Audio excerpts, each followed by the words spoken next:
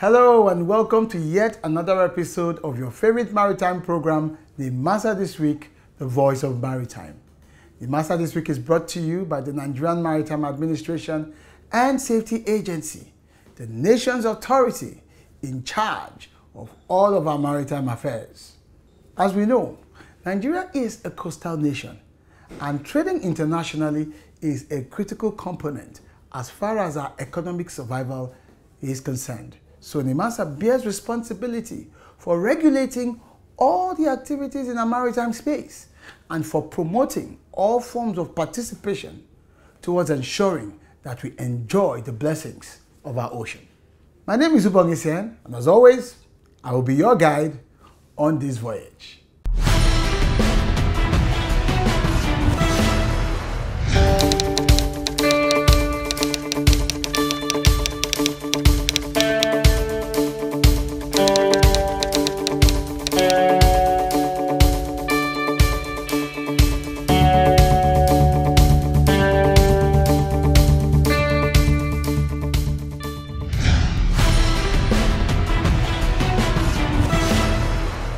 I am Hadiza Bala Usman, Managing Director, Nigerian Ports Authority, and you're watching Nimasa This Week, the voice of maritime. Stay tuned. Welcome back. It's still Nimasa This Week, the voice of maritime. As always, we begin with the DG's diary. What has Dr. Bashir Jabo, the Director General of Nimasa, been up to in the past week? Quite a lot, I'd say. You get to find out on the DG's diary. Besides that, we have our conversation with a stakeholder of the sea, no less a person than Barrister Margaret Orakwesi on industrial fishing. Believe it when I say to you that fishing is one of the most critical components of the entire maritime ecosystem. Why? Because 70%, and according to experts, of our protein needs is sourced from our waters. So you get to find out from no less a person than the one I call the mother of industrial fishing. Plus our other regulars as we've come to associate with the program. So if you are ready, it's anchors away.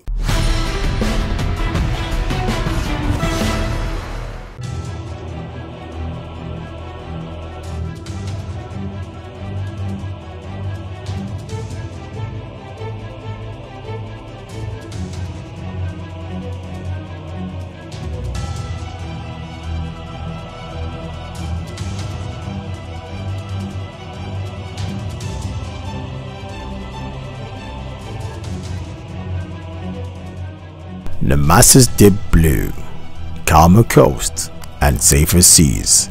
Security is priority.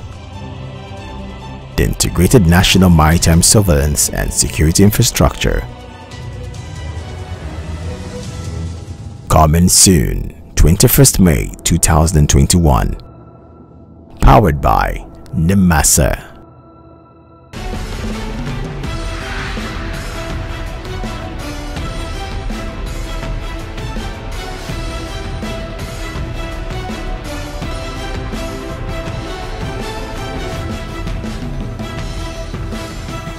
The Director General of Nimasa, Dr. Bashiru Jamo, played host to the Federal Road Safety Commission, Lagos State Sector Commander, Corps Commander Olusegun Ogungbemide at the agency headquarters in Lagos.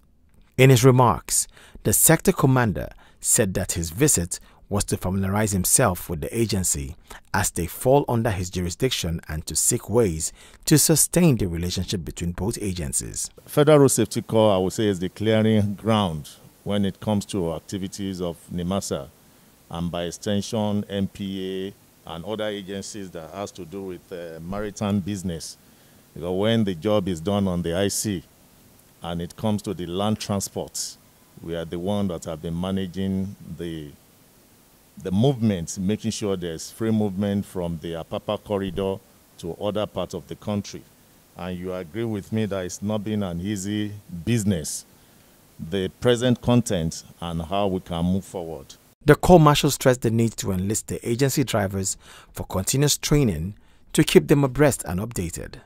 He also pointed out the need to have an ambulance point to take care of emergencies. I look at the terrain when I came over.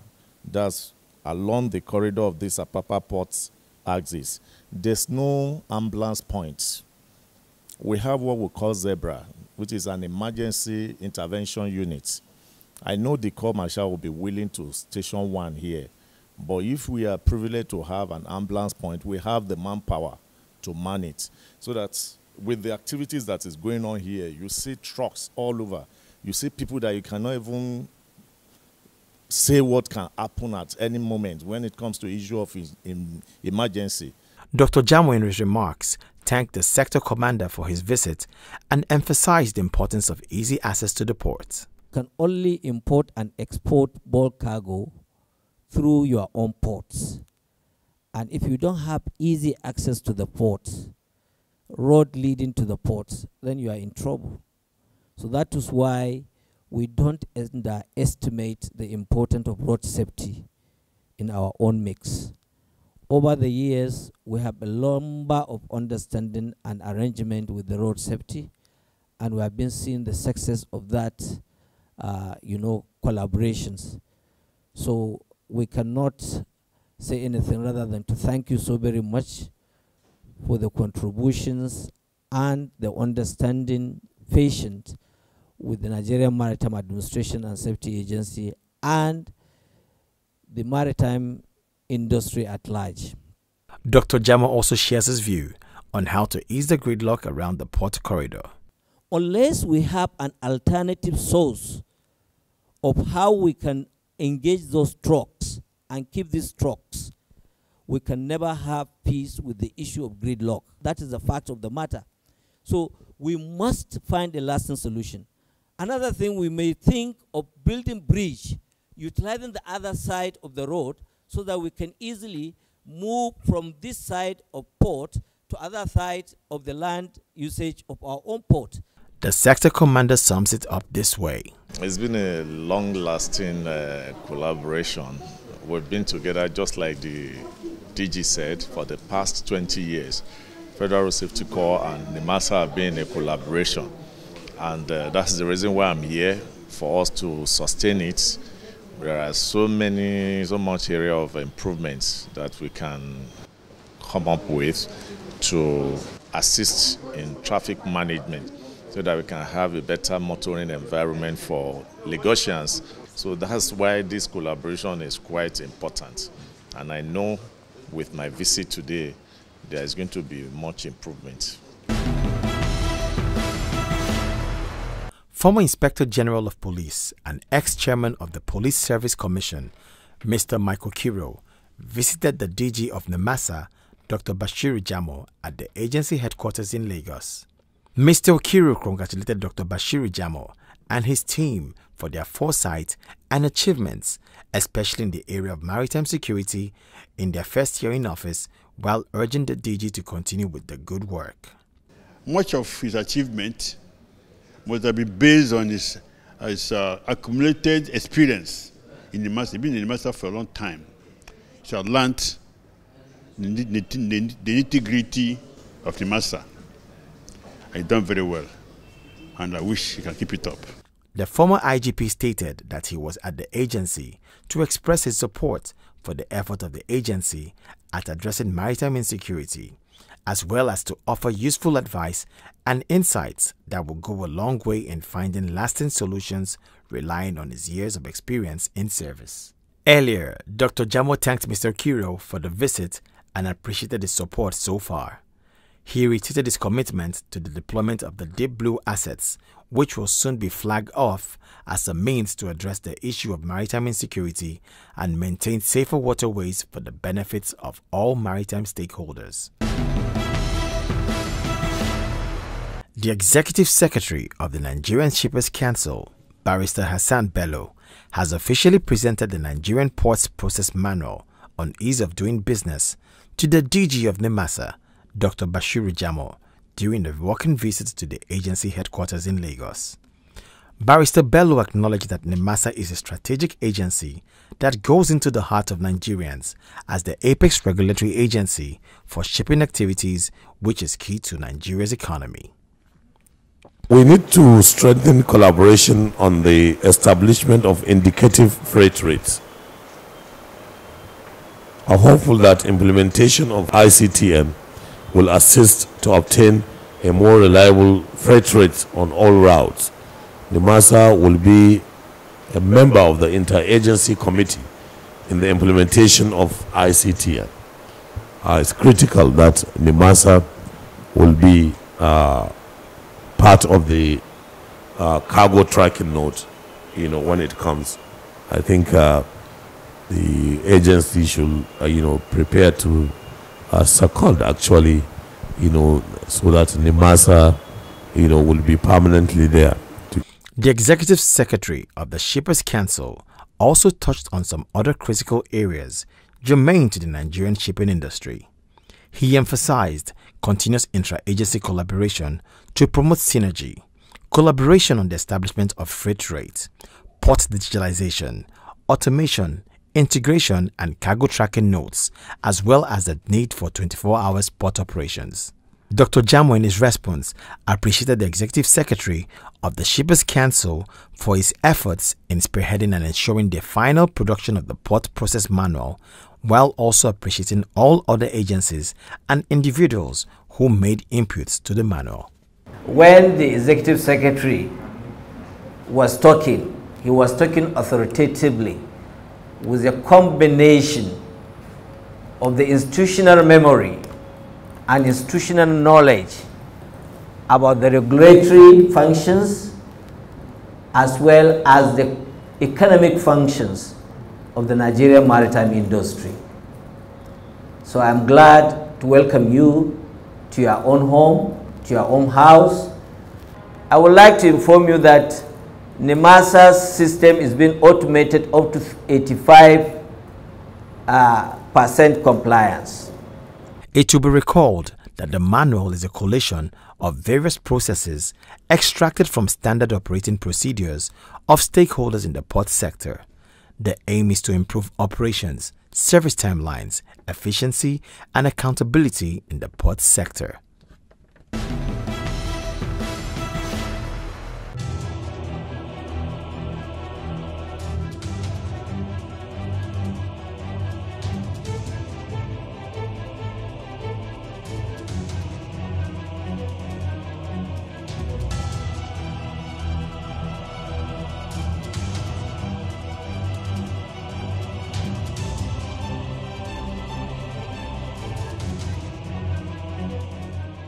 Nimasa's deep blue, calmer coast, and safer seas.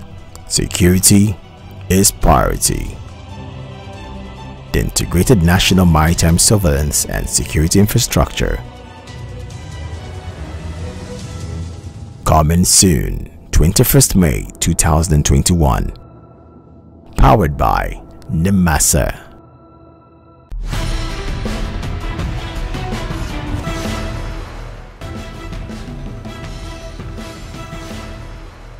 Fish is the cheapest source of protein. Okay, and we have a population of about 200 million.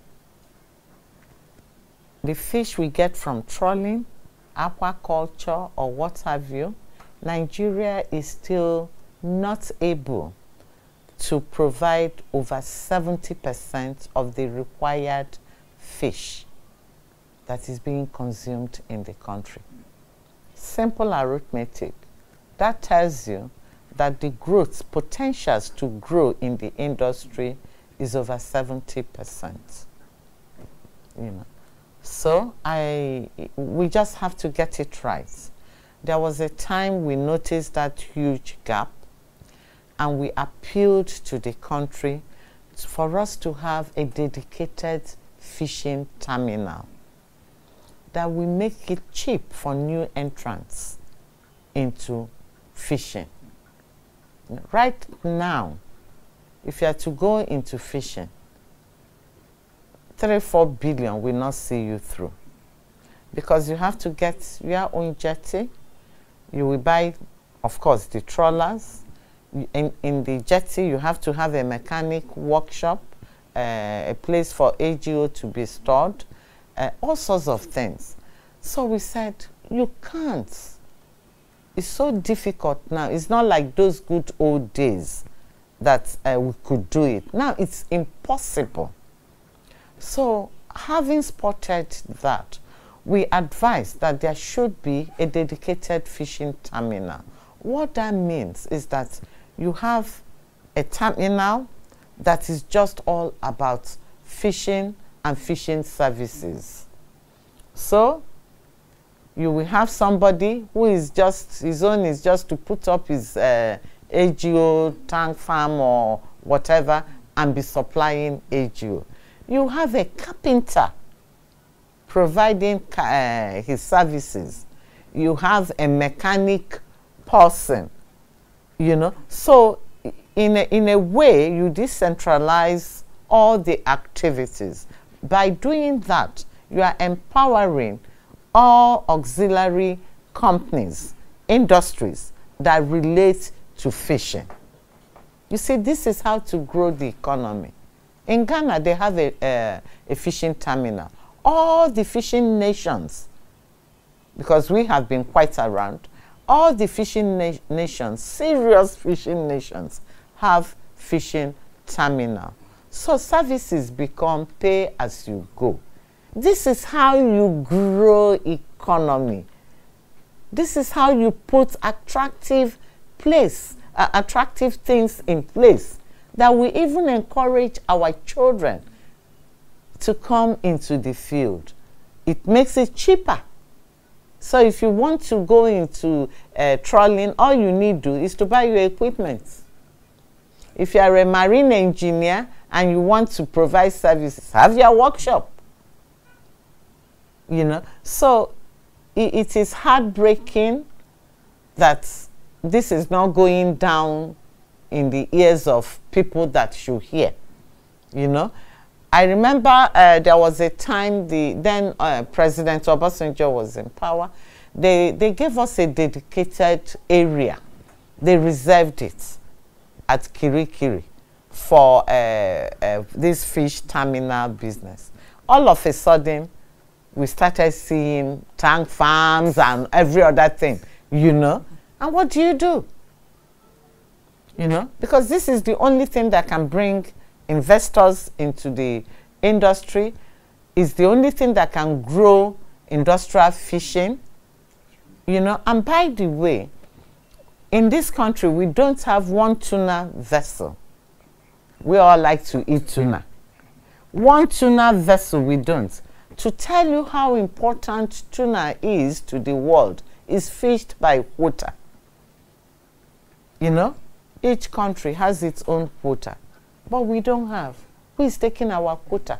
If you have one tuna vessel, it's going to provide employment for a lot of things.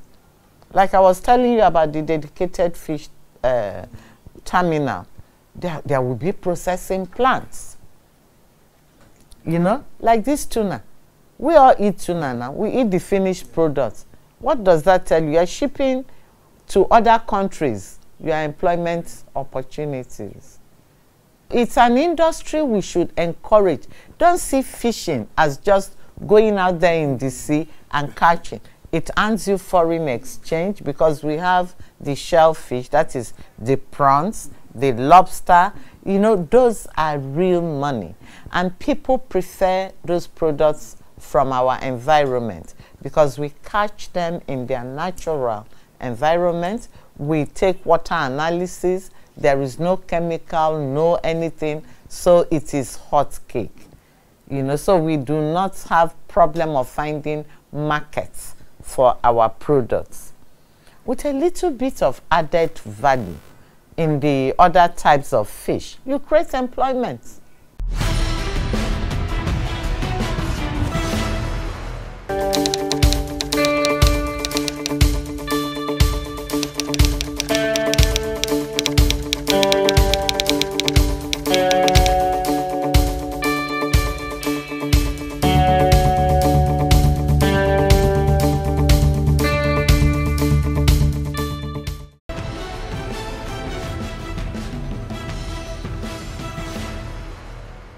The activities of barge operations have come under scrutiny in the past week, as there have been incidences of barge operations carried out with unlicensed and unstandardized barges manned by untrained personnel who without adherence to any safety standards in their operations.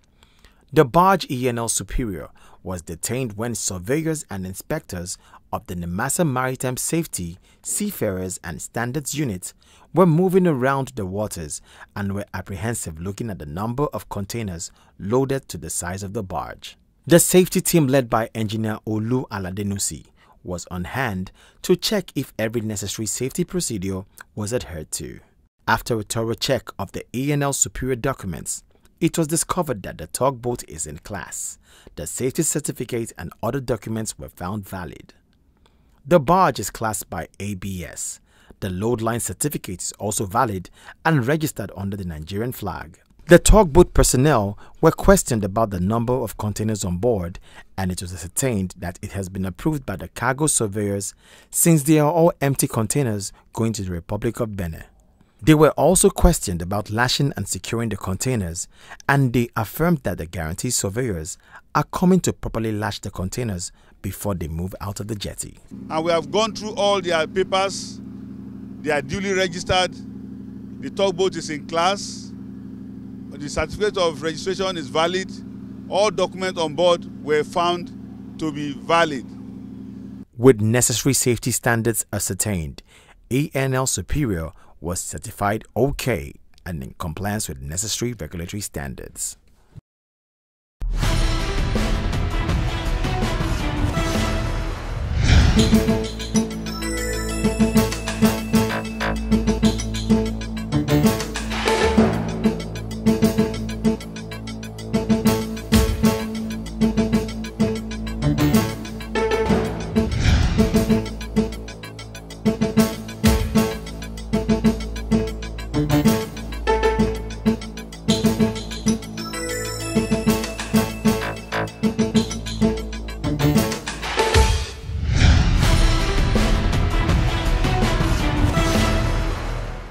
Welcome back. It's still Nimasa this week, the voice of maritime, and it's time for the DG's tweet. And it's good news all the way because Nimasa and the Nigerian Navy, in partnership with the ICC, the Inter-Regional Coordinating Center for Maritime Activities in the Gulf of Guinea, have finally nailed down that all too important framework for jointly tackling maritime insecurity and piracy within the Gulf of Guinea. And the DG captures this aptly on his Twitter handle at Jamo Bashir. For the first time in our maritime history, within the Gulf of Guinea, Nigeria, talking about Nimasa and Nigerian Navy, in collaboration with the ICC, will now jointly lead the effort alongside other nations to tackle piracy through a well-thought-out framework that will corral all capabilities. This is indeed good news because if you may have noticed in recent months, the incidents of attacks on our waters have reduced significantly, especially as we anticipate the launch of the Deep Blue project, which is the integrated mechanism and the nation's response to the problem of piracy and attacks on our waters. You can continue this conversation with the DG of Nimasa. His Twitter handle hasn't changed. It is at Jamo Bashir. And the hashtags to use, yes, we now have more than one hashtag. The hashtags are the Voice of Maritime and hashtag Deep Blue. Indeed, a lot will be unfolding in the coming days, especially as we enter the month of May, concerning the Deep Blue project.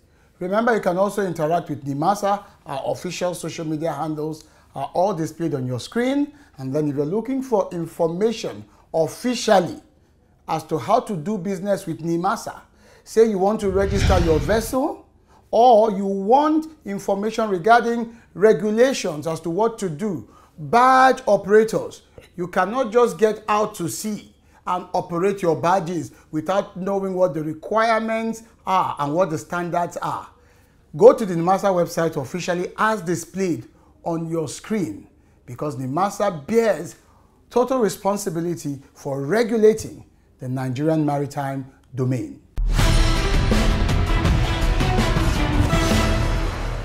21st May 2021. Powered by Nimasa.